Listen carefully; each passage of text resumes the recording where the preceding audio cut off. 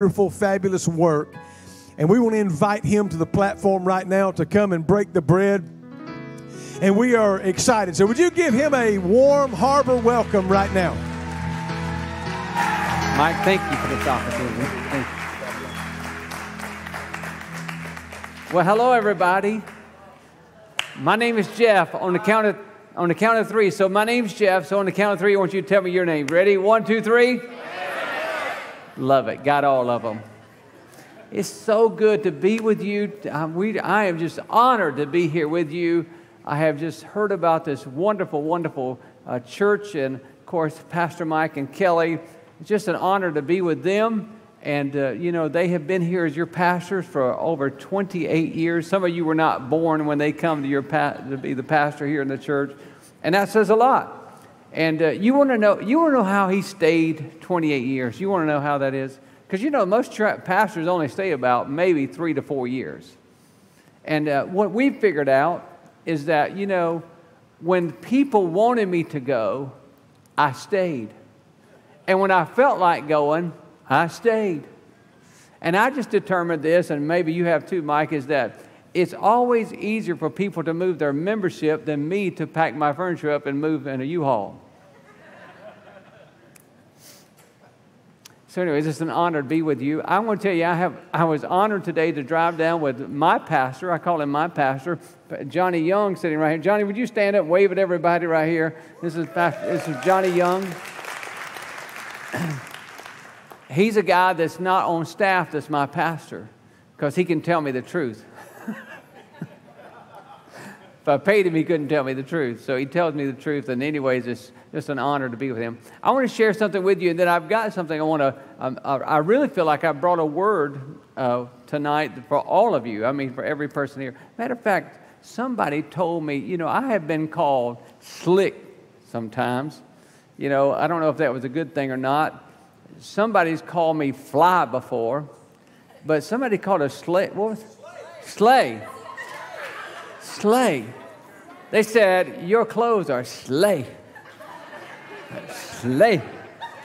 So I can't wait. I'm going to get home. I'll get home this morning probably about 1:30, and I'm going to wake my wife up and say, you looking at slay. This is awesome, slay. I hope she didn't teach me a bad word. I don't know. Is it a bad word? Okay, all right, yeah. Everybody that's over like 30, like, I don't know.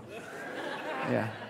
I want to share something with you before I preach, and that I have written another book that I would love to share with you. I've written a book on something that everybody needs, but nobody wants to talk about. And let me tell you something. Before I tell you the title, men is thin.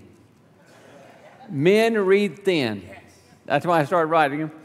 But I wrote a book on forgiveness, and this is what the subtitle is: How to Forgive What You Can't Forget. How to forgive what you can't forget.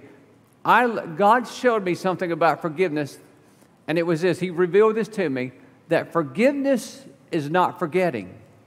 Because if I could forget, I wouldn't need to forgive. And you know something about forgiveness too?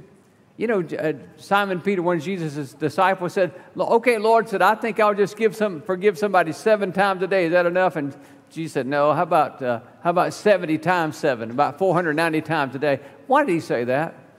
Because when you say, I forgive someone, it's not a one-time thing. Because that might have happened 5 years ago, but that thought about what they did is going to pop back up in your mind. Amen? Anybody know what I'm talking about here? All of a sudden it pops up in your mind, all of a sudden you have them feelings all over again, right? And so you thought, God, I need to forgive them. No, you forgave them then, but you got to forgive them again.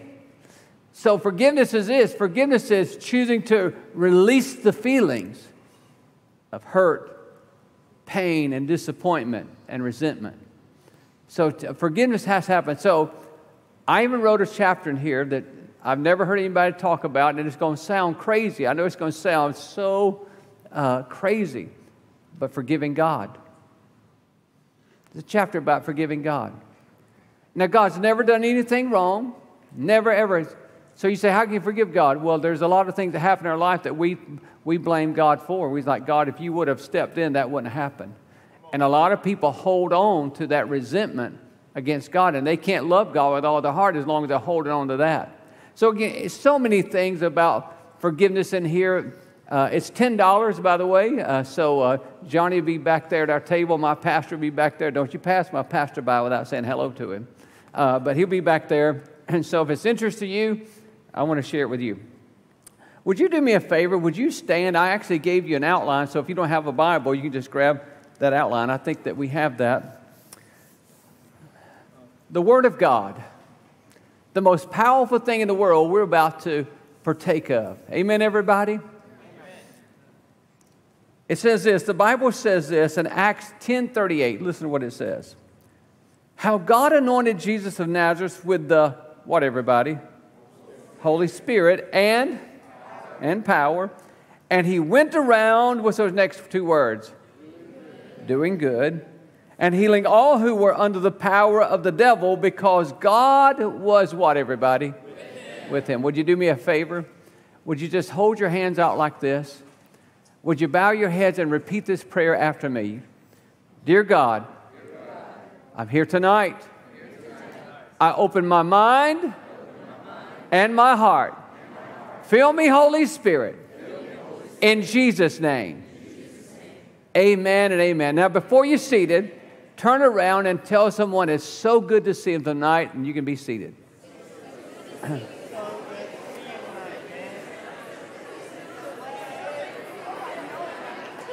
Why don't you just go ahead and turn to your second choice?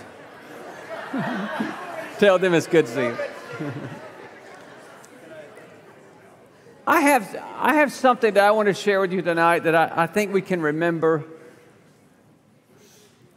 You know, I learned a few years ago that people are not going to remember a whole lot about what I say. So I've tried to narrow my sermons down to just a few words. Now, you said, great, because he's going to tell us two few words and we're going to go home. No. But I narrowed it down, this one that I want to share with you, to two words. Do good. Would you repeat those two words with me? Let's repeat the sermon. You ready? Come on, let's read it. Do good. So tonight, I'm going to ask you to help me preach this sermon, because what is our sermon, everybody? Do good. Do good. I feel like that the title of the message I have is How to Have the Best Life. I just read to you in Acts 10:38 how that Jesus went around doing good, powered by the Holy Spirit. So I want to take this verse and walk you through something that I really believe, if you will put into practice, it will change your life. I've been watching it, Johnny and I have been watching it over the last 2 years. Of these two words, we've been watching it change people in our congregation. It's been changing people in our community, and it's just bringing change. And so tonight, I want to bring a deposit to you that you actually can take this, and because I believe that God wants to use this church to change all of this South Georgia and North Florida region. Amen, everybody? Listen, I didn't come tonight to a church that was just to have church. I come to a church that's alive, and that's what you are. And you're making a difference. So tonight, I want to help you. So the first thing I have on your outline is this. If you want to have the best life, the first thing to do is, number one, is ask the Holy Spirit to fill you daily. Amen, everybody? Amen. The anointing of God's presence with you and His power is available to you. That's what the Holy Spirit's all about. Look, matter of fact, Acts 1:8, look at it with me. And you will receive power when the Holy Spirit comes upon you, and you will be my witnesses in Jerusalem, Judea, and Samaria, and to the ends of the earth. So notice he said you're going to receive power. And let me tell you something. You need the power of the Holy Spirit to help you do the things that are right. Amen, everybody? Amen. Like today when I was driving down here, I thank God for the power of the Holy Spirit, because I was on one of the interstates and somebody tried to run me off the road. Well, I'm going to tell you something. I don't like it. Matter of fact, I have a little road rage in me. And so, see, if it was not for the Holy Spirit today, I wouldn't be here now. Because if it wasn't for the Holy Spirit, I've watched just enough NASCAR to know how to put them people in the wall. I know how to do it. And all that was jumping up inside of me, but the Holy Spirit said, Jeff, you're going to preach some great people tonight at the harbor. Now, you just got to be still. And Johnny sure was glad too. Now, talking about the Holy Spirit. People ask me, what is the Holy Spirit? Let's explain this Holy Spirit, because, I don't know, maybe not here, but in my area, people are like, what are you talking about? And when you say Holy Ghost, it really freaks them out. They like, what you talking about, Casper? No, I'm not talking about Casper the Ghost. Some of you got to Google what Casper the Ghost is, all right? It's back in our day. But I want to show you here I want you to do something with me. Would you take your hand and just hold it right in front of your face? Everybody, humor me. Just do this. On the count of 3, we're going to blow on our hands. Now, if you did not brush your teeth, don't you do this. We will trust you, all right? If your hand's down right now, I'm thinking you didn't brush your teeth, all right? So hold it up. On the count of 3, we're going to do it. You ready? 1, 2, 3. All right. Yeah, that's good. Some of you are, it's okay. But did you feel the wind hit your hand? You did it? I'll do it again. You know what? We're blowing it on our hand, but I don't see anything. Thank God we don't see anything, right? That would be really bad breath. It'd be a fog. But we don't see anything, but we feel it. That's the way Jesus described the Holy Spirit. He says, like the wind. You don't see him, you only feel and see the effects of him. Amen, everybody? Amen. Now, see, what you don't see is that God is working in you, the Holy Spirit's working in you, and you don't see it, but other people around you see it. Let me tell you. There's a lady asked me, she said, would you mind performing the wedding of my daughter? I said, well, you know what? We'll just see if we can't make that happen. And she said, you know, my daughter's graduating law school. She's going to take the bar, and she's going to get married. I said, great. So I agreed to do that wedding. And I said, but, you know, I want to meet with your daughter first and future son-in-law. And so my wife and I go sit down at a restaurant, and we happened to see them. They sent me a picture of her, so she's coming in the restaurant, but she's walking like this. Like she's mad at somebody. She comes and she snatches that chair out and sits down, and her fiance sits down beside her. I thought, man, I done made a lawyer mad. I don't want to make no lawyer mad. You know what I'm saying? They'll sue me for eating the wrong food. Okay, you don't think like that, but I do. And so I said to her, I said, are you okay? She said, I'm okay. She looked at me and said, what did you do to my daddy? I said, ma'am, your daddy and I are cool. I did nothing. I promise you, I didn't do nothing to your daddy. She said, yes, you did. I said, ma'am, I promise you I haven't done anything to your dad. Don't sue me. She said, what did you do? I said, I didn't do anything. She said, my daddy used to never talk to anybody. He surely wouldn't pick up no Bible, and he surely would not pray. But I want you to know that every day that I go to my daddy's house, I see my dad. He's so happy talking to everybody. He's got a Bible in his lap, and I hear him praying. I said, ma'am, I want you to know something. I still say I did nothing to your dad, but there's something called the Holy Spirit that's got a hold of your dad, and it's changed his life. Amen, everybody. Amen. So you need the Holy Spirit, amen? God, he's working in you, and you may be the last person to notice it, but everybody else is noticing what he's doing in you. Amen, everybody. Now, what's our 2 words? Do good. That's right. Do good. So we've got to have the power of the Holy Spirit in our life. That's what Jesus walked around. He walked around with the power of the Holy Spirit. Now, Here we go. It gets better. Number 2 is this, is do good no matter how you feel. Now, Jesus was anointed with the Holy Spirit to do good, and people recognized God in him because he went around doing good.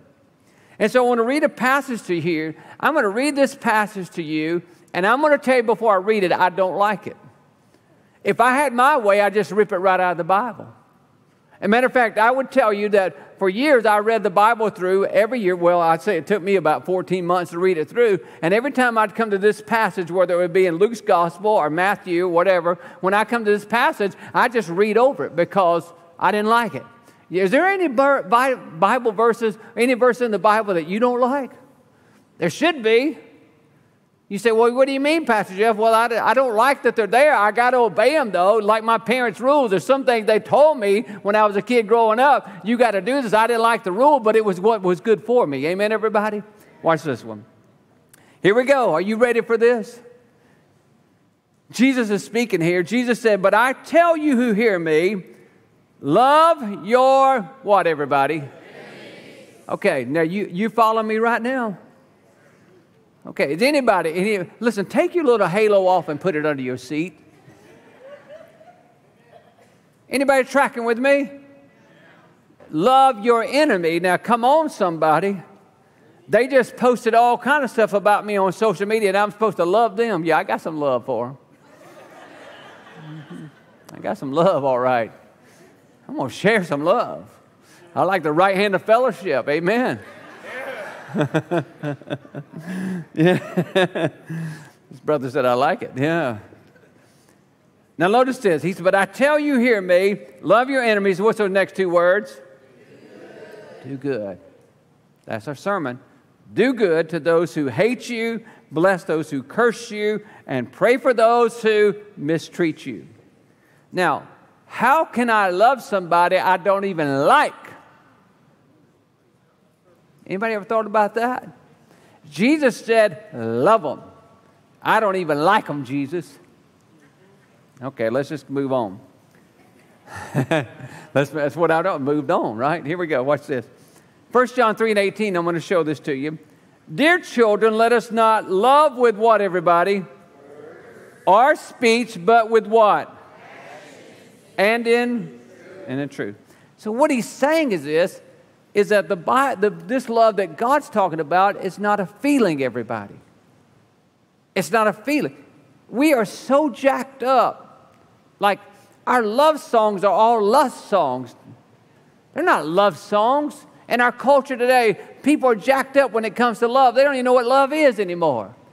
Like I said, our love songs are lust songs. Oh, you don't believe it. If you want my body and you think I'm sexy, come on, baby, let me know. Oh, yeah. Because I'm what, Mike? What am I? What am I? Slade, sled, slud, I don't know, something. That's what I am. Slay? Slay, that's what I am. Mess with me, I'm Slay.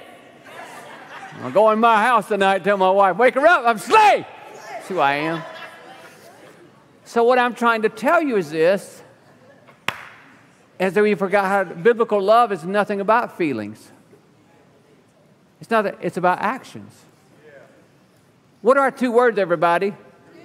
Do good. Do good. Jesus said, love your enemy.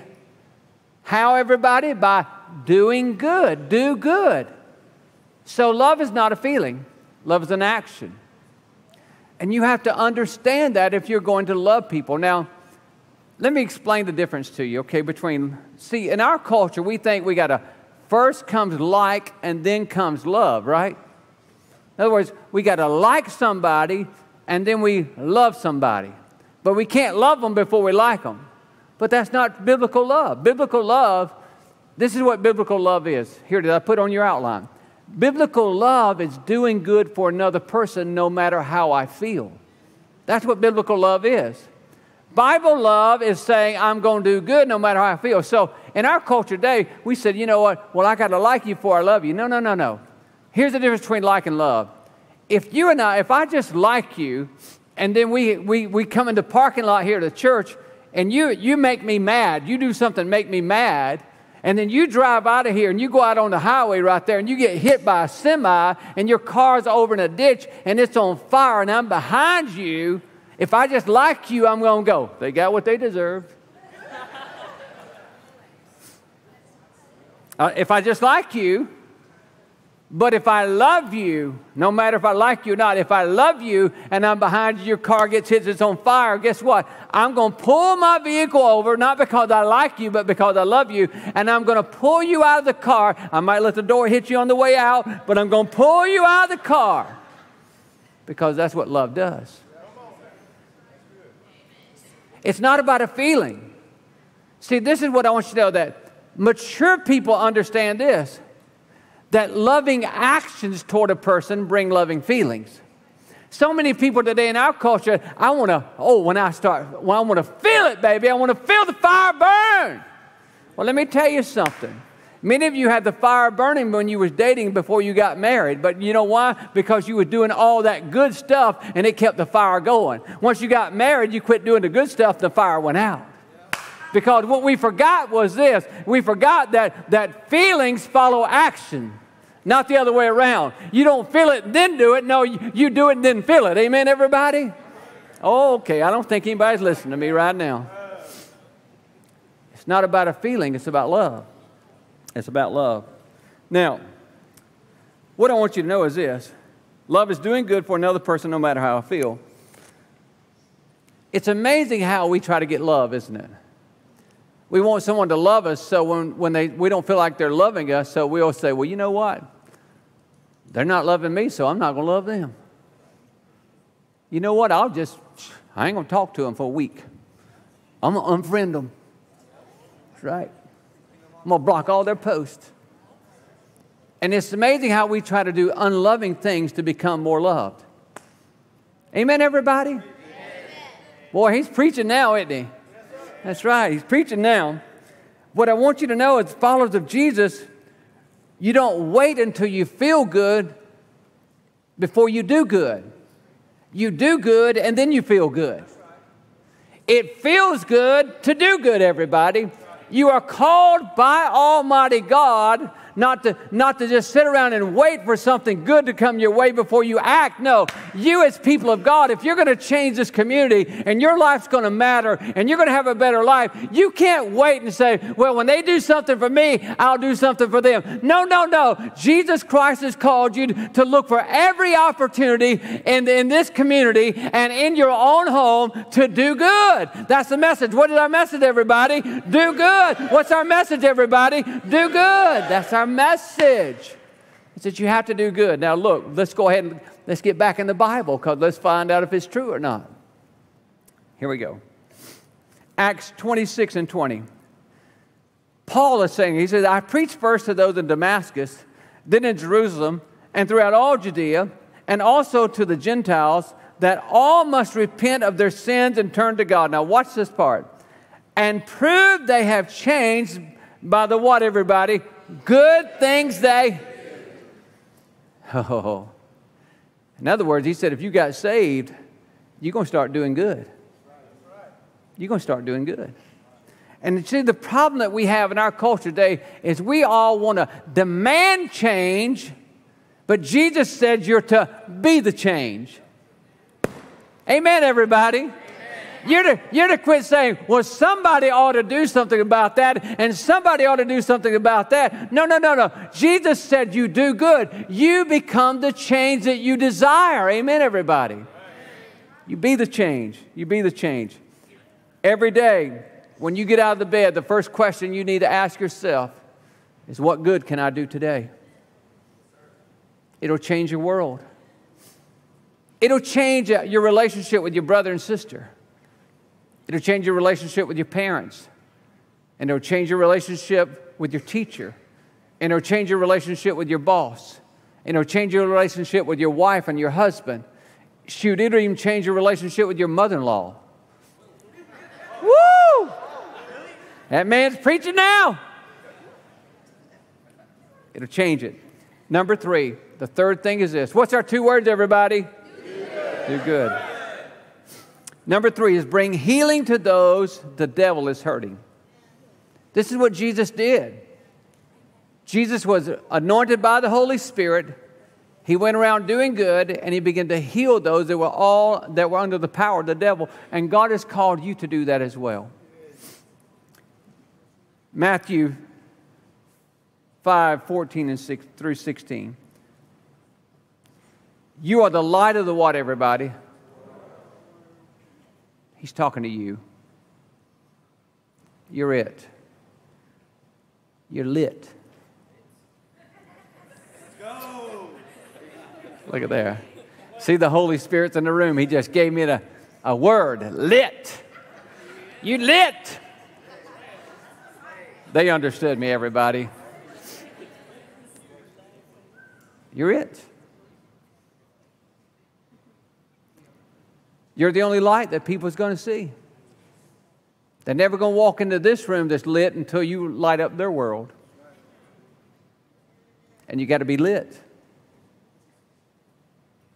You're the light of the world. A city on a hill cannot be hidden. Neither do people light a lamp and put it under a bowl. Instead, they put it on a stand, and it gives light to everyone in the house. In the same way, in other words, he said, like you just go and light a lamp. You turn the switch, the lamp comes on. You flip the switch, and the room's lit up. That's what you do when you walk into a room. In the same way, let your light so shine before who, everybody? For men, and that means mankind, men and women, that they may see your what, everybody? Good. There it is again. You got to do good. And praise your Father in heaven. It's the good that we do that removes the scales from people's eyes. Not everybody can see Jesus the way you do. Not everybody views the Bible the way you do because they have scales over their eyes. But the Bible says that when you keep doing good, and when you do good, you're shining the light of Jesus Christ. And as you do that, all of a sudden that light begins to do a little surgery on their eyes. And it begins to remove the scales, and because of your good actions and the good that you do all the time, they want to ask you, why do you do that all the time? And because you say this, that it's not me, it's my Father in heaven who sent His Holy Spirit inside of me, and it's Jesus Christ that is alive and well, and that's why I do what I do. Amen, everybody. All right. We getting there. What's our 2 words, everybody? Do good. That's what they are. That's the message. Do good. You're getting good at preaching it too. When we do good in our world, everybody asks us questions. Everybody's asking, who is your God that would make you do this good or coerce you to do this good? Look at the next verse with me. Romans 12, 18 and 21. If it is possible, as far as it depends on you, live at what, everybody? Peace. With everyone. See that? Live at peace with everyone. As far as it depends on you. Listen. In other words, there's some people you can't live at peace with because they won't let you live at peace. Amen? So it says, as far on your part of it, you're still going to live at peace with them, even though if they're not at peace with you, you're going to be at peace. Now here we go. Watch this. Do not take revenge, my friends, but leave room for God's wrath. For it is written, "It is mine to avenge. I will repay," says the Lord. Now watch this. On the contrary, because that's what we want to do. When somebody hits us, we want to hit them back, right? Shoot, let me tell you something. My son was about 2 years old, and he was in a church nursery. And, we were the youth pastors, so, we were at the youth pastor of this church, and a kid bit him right on the arm. Left all the teeth print, all of them right there in his arm. And so we went to Sunday dinner. After church, we went to my mother-in-law's house. And my mother-in-law is the sweetest lady you ever met. Sweetest lady you ever met. But she saw those marks on my son's arm. She said, what happened? I said, well, he got bit today. My mother-in-law took the sweetest lady you ever met, best Christian you ever met in your life. Took my son to the side. Here he is, about 2.5 years old. She said, Tyler, if somebody bites you, you bite them back. Because that's the way all of us are raised, right? Most of us, if they hit you, hit them back.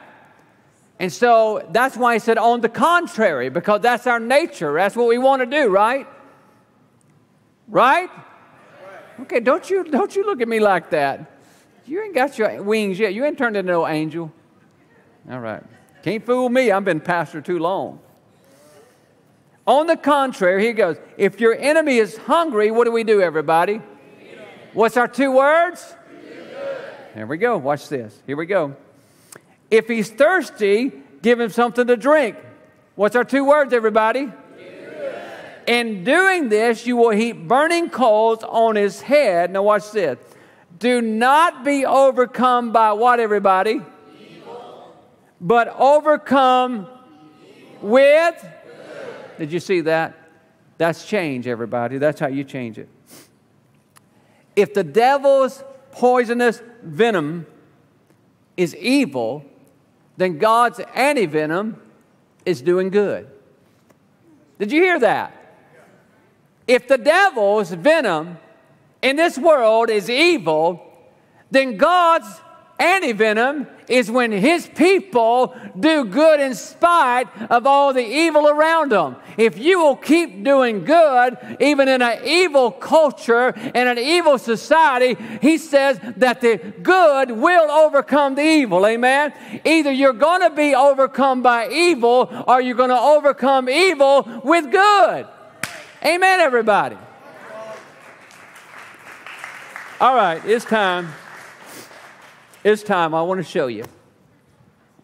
I have something under here I want to show you. Oh, these ping pong balls right here.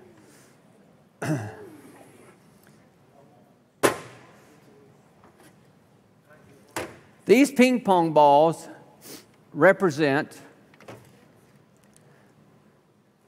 evil. All the bad things that go on in our world, here it is, right here. People murdering, hurting people, lying, cheating, stealing. All the bad things that you can think of that people do, here it is. And this water represents doing good.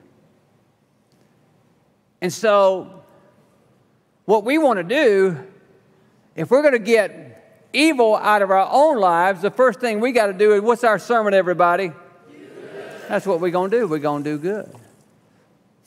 But see, what's happening? Do you notice what's happening as I'm putting the water in? What's happening, everybody? They're rising, aren't they? And so maybe you're fighting with your mom and your dad, and you don't want to, you're like, I don't want to be in this house anymore. But you decide that, no matter what's going on with them, I decide that I'm going to, what's our 2 words, everybody? Do good. So I'm just going to do good no matter what they do. And look what's happening, everybody. Things are beginning to rise, aren't they? And in that marriage that you're in, you say, I don't know about her and I don't know about him. And it's just like, we're just 2 different people anymore. Well, you decide that I don't know what they're going to do, but I know what I'm going to do because God said do good. I'm going to do good. What's our 2 words, everybody?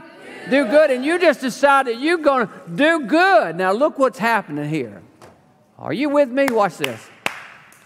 We've done this good. Now, look what you see how all the evil's starting to rise, right? This is why when you start to do good in your house, it gets worse before it gets better.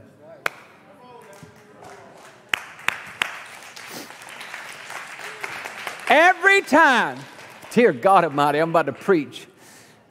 Every time that you decide I'm going to follow God and I'm going to do good, it seems like that things start getting worse before they get better. And the reason is because everything's rising to the top.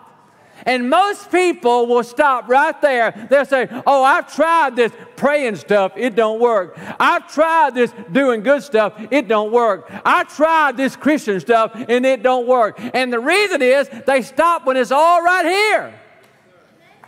But that's not you, and that's not you, and that's not you, and that's not you. Because after tonight, we understand God's power and His Spirit. And we understand at this point, the devil begins talking to us and say, don't do it anymore. Quit, give up, don't try anymore. But that's not who you are. Because, see, your communities, the devil is hoping that you stop because this church is right here. You're lifting it up. You're lifting everything up. Man, you are about to have breakthrough like you've never seen before. This church is about to do amazing things like you've never seen before. Listen, you got to build this building. You got to. You can't, because just staying here will keep everything right here. You got to make room for more. You got to share Jesus with your friends. You got to invite more people. Why? Because that's doing good. But the devil will do everything he can to stop you. Well, I ain't going back to that church.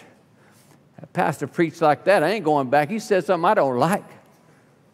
Reminds me of my dad going to the doctor. My dad went to the doctor and said, Doc, what did the doctor say, Dad? He said, well, he said, my sugar's up, my blood pressure's up, and I need to lose weight. I said, well, what you going to do? He said, I'm going to get me another doctor.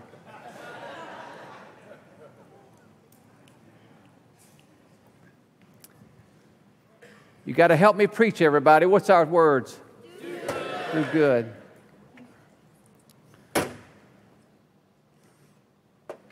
We're on the edge of breakthrough. And so tonight we decide that even though it doesn't feel good, we're going to do good. Because it feels good if you'll keep doing good. It feels good to do good, everybody. It feels good to do good. So what are we going to keep doing to have breakthrough, everybody? What are we going to do?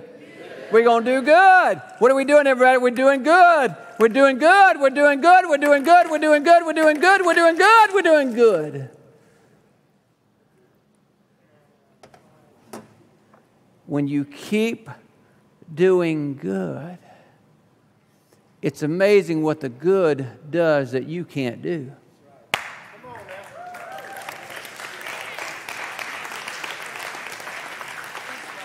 You got to stay in the worship team. You got to stay in small group. You got to stay on the parking lot team. You got to stay in the nursery. Why? Because you're doing good, and the more you do good, the more it changes everything. You say, Pastor Jeff,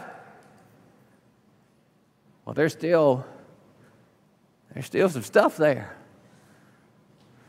Yeah, it is. And there's no more. No more. Oh, we might have a little more here. Let's see if it's helping. Oh, come on. Well, we done all the good we can do. We can't do no more good. That's all I can do. And there's still stuff there. That's all right, because that's where the Holy Spirit comes in.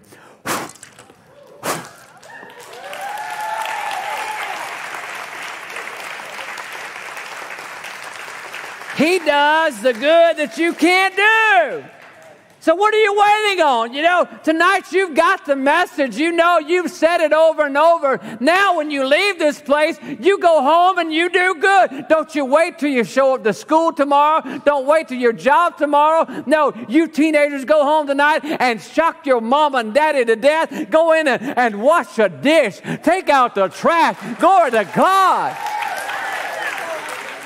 They're gonna call this church and say, what have you done to my child?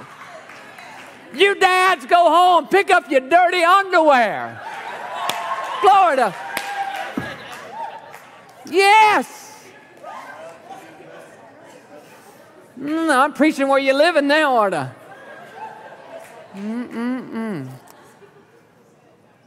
I'm scared to say anything about the ladies. I'm scared. I'm scared. You know, it's not a long way to my truck, but I don't think I'd make it. I was born at night, but it wasn't last night.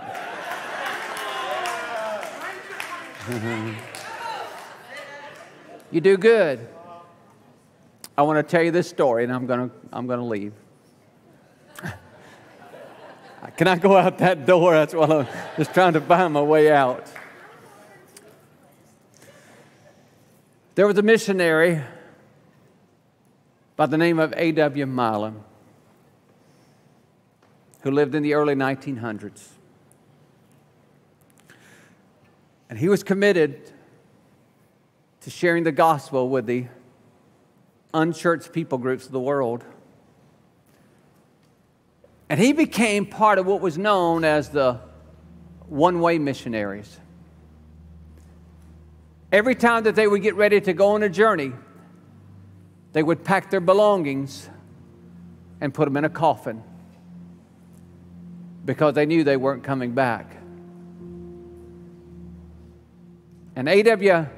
Milam began to sail in the South Pacific into the New Hebrides down there, these islands.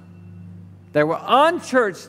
It was people that matter of fact, every missionary that had been there had only lived just a short time because the natives, as soon as they got off the boats, would kill them. And he knew that he probably was going to die. But he felt so passionate about doing good and that people need to hear about Jesus that he risked his life. And so he set sail with everything he had in that coffin. And when he got off the boat and the boat set sail, he began to take that coffin onto the island. And something happened. He began to do good. To do good. And something amazing happened is that good that he was doing began to spread through the island, and somehow the tribal chief showed him favor.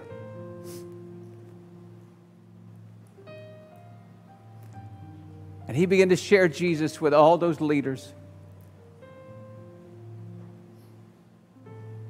And over a period of years, almost 30 years, not only did he lead that island to Jesus, but all the other islands close by received Jesus Christ.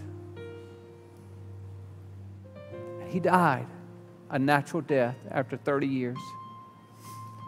The natives, seeing a person do good, no matter how they felt,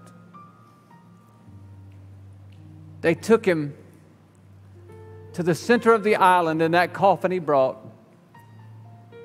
They dug a hole and they buried him. And the natives made like a big plaque to go right there where his coffin's at, in the center of the island. And it said this: when he came,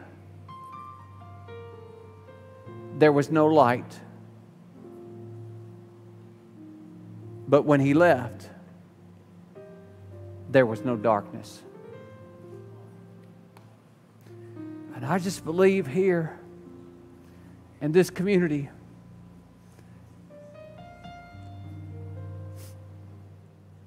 I believe that, Kelly. Like, I believe that. That God brought you here 28 years ago. And He's given you all these people, this mass army of people, to go in this community and to do good. Do good when the budget's low. Do good when people are saying bad things against you. Do good no matter how you feel. Do good in the good times. Do good in the bad times. Do good all the time. And if you continue to do what you're doing, you do the good, then God is going to do something in this whole region that no one thought was possible. God's going to do it through you. I drove over 200 miles today. I'll drive 200 miles back. And I've come to tell you this, that God's calling is on you. It's on you. It's not for somebody else. It's not for the pastor. It's not for the worship pastor. It's not for anybody else. It's not for the people that are just calling themselves pastor and on staff. It's for you. God has called you, and He wants to release an anointing in you so that you can do good, and that the good you do is going to change the people around you. Do good.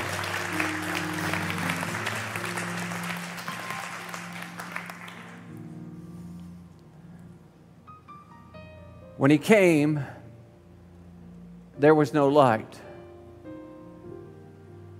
But when He left, there was no darkness. What do you want to be said about you? If you're in this room today, and you say, Jeff, I want the anointing of the Holy Spirit.